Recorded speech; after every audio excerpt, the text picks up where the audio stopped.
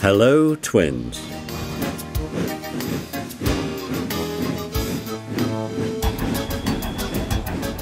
More and more people travelled on the Fat Controller's railway.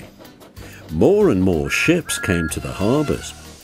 Everyone had to work very hard indeed.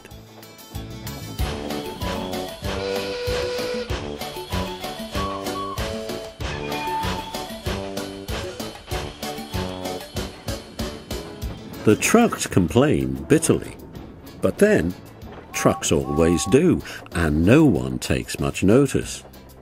The coaches complained too. No sooner had they arrived with one train than they had to go out again with fresh passengers as another. "We don't know whether we're coming or going," they protested. "We feel quite distracted."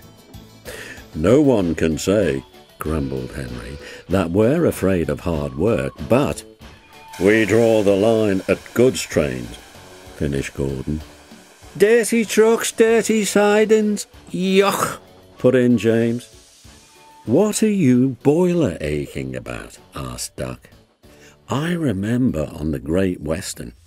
"That tin pot railway?"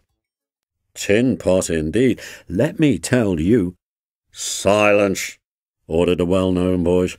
"Let me tell you that an engine for goods work will arrive from Scotland tomorrow." The news was received with acclamation. The Fat Controller stared. "Did you say 2 engines, Inspector?" "Yes, sir." "Then send the other one back at once." "Certainly, sir, but which?" The Fat Controller stared again. "Engines have numbers, Inspector," he explained patiently. "We bought number 57646. Send the other one back." "Quite so, sir, but there is a difficulty." "What do you mean?" "The 2 engines are exactly alike, sir, and have no numbers. They say they lost them on the way." The Fat Controller seized his hat. "We'll soon settle that nonsense," he said grimly.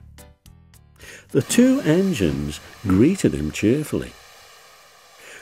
"I hear you've lost your numbers," he said. "How did that happen?" "They maun ha' slyly slip it off, sir. You ken who it is." The engines spoke in chorus. "I know. Accidentally on purpose." The twins looked pained. "Sir, you wouldn't be thinking we lost them on purpose." "I'm not so sure," said the Fat Controller. "Now then, which of you is 57646? "That, sir, is just what we cannae mind." The Fat Controller looked at their solemn faces. He turned away. He seemed to have difficulty with his own. He swung around again. "What are your names?" "Donald and Doogie, sir." "Good," he said. "Then your controller can tell me which one of you is which." "Och, you'll no get muckle help fae him, sir." "Why?" "He doesna ken our names, sir. Who could he? We only gien ourselves names when we lost our numbers." "One of you," said the Fat Controller, "is playing truant. I shall find him out and send him home.